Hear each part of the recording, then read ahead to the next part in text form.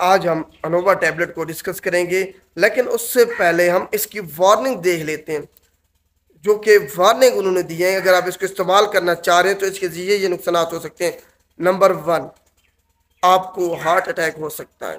आपके दिमाग की शरियानें इसको इस्तेमाल करने के बाद फट सकती हैं और आपकी मौत इससे हो सकती है।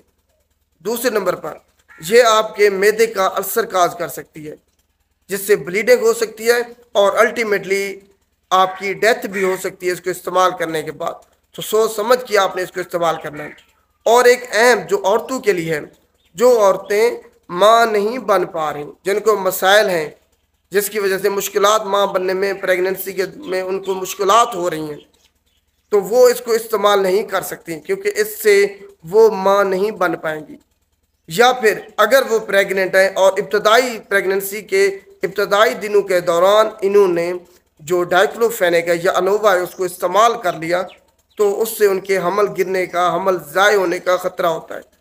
आज हम अनोवा टैबलेट को डिस्कस करेंगे। सबसे पहले इसका जेनेरिक फार्मूला देख लेते हैं। इसका जेनेरिक नेम है डाइक्लोफेनेक फ्री एसिड, और ये जो अनोवा टैबलेट में इसकी मिकदार है वो है 46.5 मिलीग्राम, जो कि बराबर है 50 मिलीग्राम डाइक्लोफेनेक सोडियम के। तो ये इसका जेनेरिक फार्मूला है। अब देखते हैं इसके फ़वाइद क्या हैं। ये एनसेड्स है, non steroidal anti inflammatory drugs. तो ये जिस्म में कहीं भी आपको किसी भी किस्म का दर्द है उसको ख़त्म करने के लिए, आपको बुखार है उसको ख़त्म करने के लिए, और जिस्म में आपके कहीं भी कोई इन्फ्लेमेशन है, सोजिश है, उसको ख़त्म करने के लिए ये इस्तेमाल की जाती है। इसको इस्तेमाल करने का तरीका यह है कि इसको आपने पानी में हल करके इस्तेमाल करना है। एक गिलास पानी हो, उसमें एक टैबलेट आपने डालनी है और फिर उसको हिलाना है अच्छे तरीके से। जब वो डिज़ाल्व हो जाए उसके बाद वो पानी पी लेना है, लेकिन उसके बाद भी थोड़ी सी टैबलेट बच जाएगी, उसको आपने फेंकना नहीं है, और पानी उसमें गिलास में डाल के वो टैबलेट भी आपने निगल लेनी है।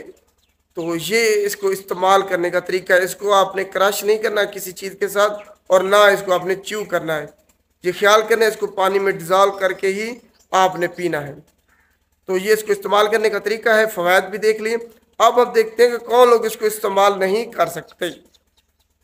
जिनको जिगर का मसला है, जिनको दिल के मसाइल हैं, इसके अलावा जिनके गुर्दे जो है ना, गुर्दों के जिनको मसाइल है, वो लोग इसको इस्तेमाल नहीं कर सकते। और जिनको मैदे का अल्सर है, मैदे में कभी भी जीआईटी ब्लीडिंग हुई थी, या फिर और ब्लीडिंग डिसऑर्डर है, वो भी अनोवा टैबलेट को इस्तेमाल नहीं कर सकते। प्रेगनेंसी में इसको इस्तेमाल नहीं किया जा सकता। दूध पिलाने वाली माँ इस्तेमाल नहीं कर सकती। बच्चे जिनकी उम्र 14 साल से कम है वो भी अनोवा टैबलेट को इस्तेमाल नहीं कर सकते। वो लोग जिनको एलर्जी या हाइपर सेंसिटिविटी है एनसेड से या अनोवा से, वो भी इसको इस्तेमाल नहीं कर सकते। वो लोग जिनको एस्प्रिन से दमा हुआ था वो भी इसको इस्तेमाल नहीं कर सकते। तो ये वो लोग हैं जो कि अनोवा टैबलेट को इस्तेमाल नहीं कर सकते। अब हम देखते हैं कि किन अद्वियात के साथ आपने इसको इस्तेमाल नहीं करना। अगर करना है तो इंतहाई निगहदाश्त के साथ इस्तेमाल करना है, एहतियात के साथ इस्तेमाल करना है। उनमें जनाब फेनिटाइन है, डाइजैक्सन होगी, मैथोट्रेक्सेट है, इसके अलावा पेशाब आवर अद्वियात हैं, डाययूरेटिक्स हैं, उनके साथ आप इसको इस्तेमाल करते वक्त आपने डोज का ख्याल रखना है। वारफरिन के साथ आपने ख्याल रखना है इसका। शुगर को कंट्रोल रखने के लिए जो अद्वियात हैं उसके साथ इस्तेमाल करते वक्त आपने ख्याल रखना है। और सिप्रोफ्लॉक्सासिन जो फार्मूला है जेनेरिक, उसके साथ आपने इस्तेमाल करते वक्त ख्याल रखना है इंतहाई। तो ये वो अद्वियात है जिनके साथ इस्तेमाल करते वक्त आपने ख्याल रखना है डोज का, या तो इस्तेमाल नहीं करना, अगर करना है तो डोज का ख्याल रखना।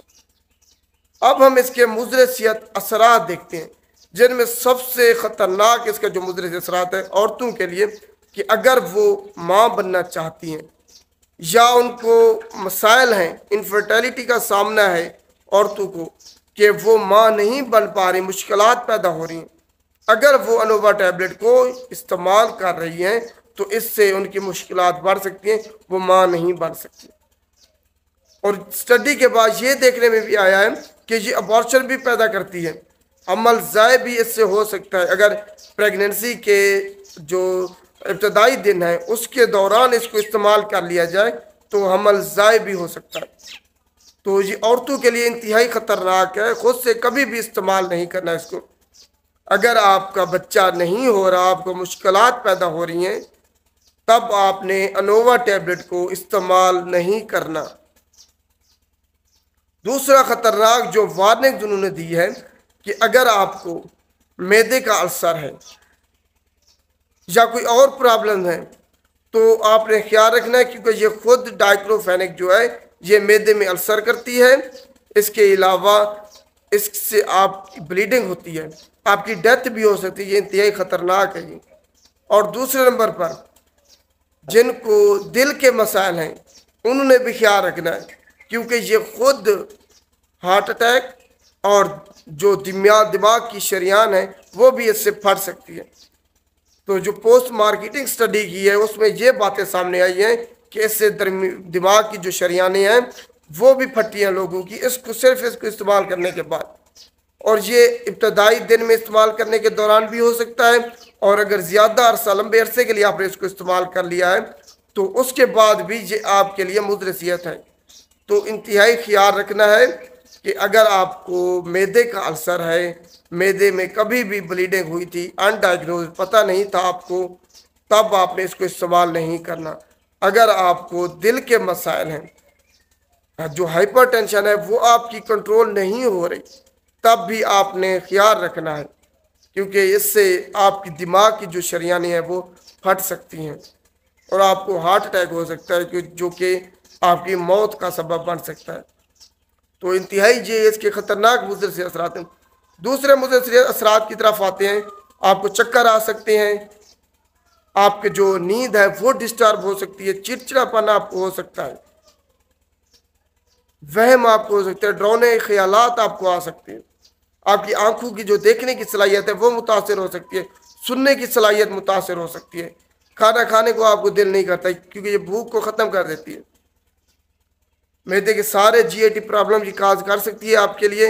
इसके अलावा एलर्जी, रैशेज हो सकते हैं इससे, जो कि लाइफ थ्रेटनिंग कंडीशन भी बन जाती है।